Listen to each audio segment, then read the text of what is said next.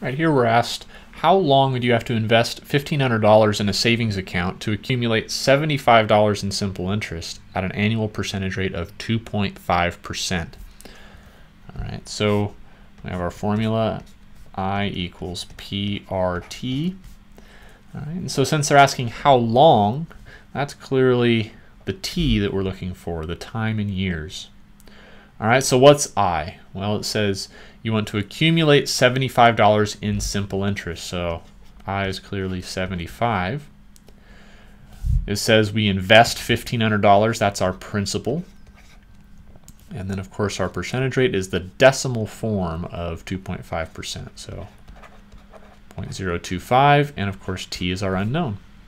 So we need to do a little bit of simplifying over here before dividing by anything. So we'll multiply 1,500 by 0.025.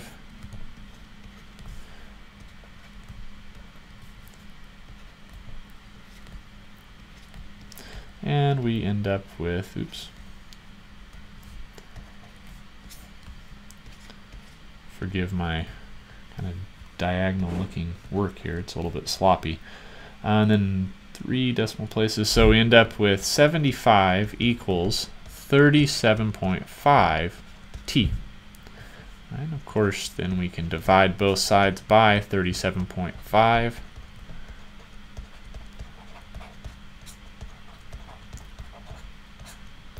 Cancel those out. And